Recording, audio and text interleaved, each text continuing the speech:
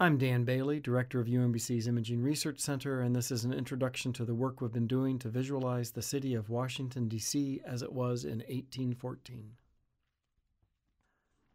Here is a current satellite image of Washington, D.C., showing the area at the center of the District of Columbia included in Pierre Charles L'Enfant's original plan of the city. Colored pins mark the location of key landmarks: the Capitol, the White House, the Washington Monument, and the Lincoln and Jefferson memorials. Now watch as the image morphs into a topographic map by architect Don Alexander Hawkins that depicts how the territory appeared to L'Enfant in March of 1791 when he arrived to begin his work. Note the dramatic differences in the shape of the land and the width of the Potomac River.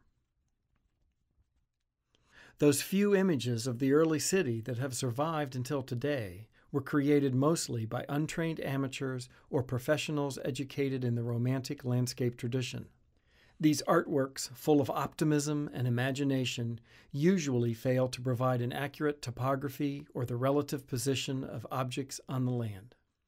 Is this really how the federal city appeared from Georgetown in the early 1800s? We might as well be looking at the Blue Ridge Mountains rather than the site of the young nation's capital. Early maps presented the city as finished and orderly. It was neither. The task of visualizing the nascent city has proved to be more challenging than we'd anticipated, not due to the limits of technology, but due to the sparseness of reliable historical evidence. Our first step was to create a base map, reflecting everything known about the city in the early 1800s. This map, based on cartography and scholarship by Don Hawkins, is keyed to a large database that we assembled of early Washington, D.C. paintings, drawings, and written references. For example, Q4, highlighted here, indicates the vantage point for an image sketched by John Reuben Smith in 1830.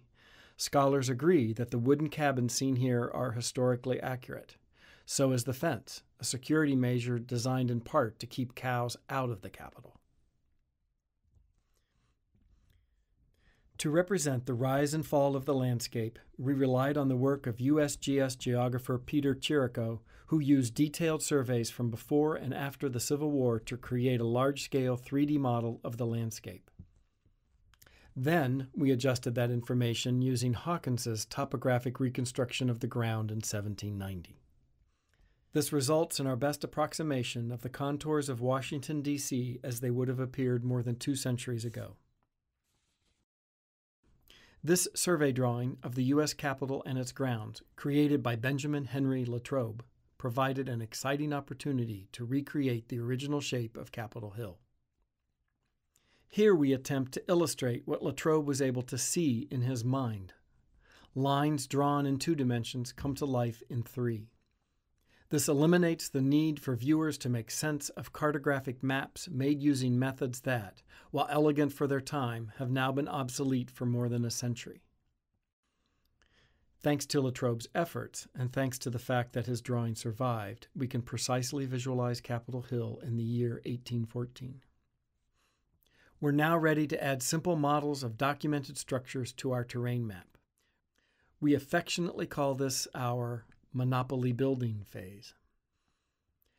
After we've used the best available evidence to assemble our map and tentatively place buildings, we can double-check our work by comparing historical drawings from the time period against our recreated landscape. In this example, 2 seemingly incidental farm buildings in a sketch of the Capitol by Latrobe are shown to be aligned correctly to a much later and different viewpoint.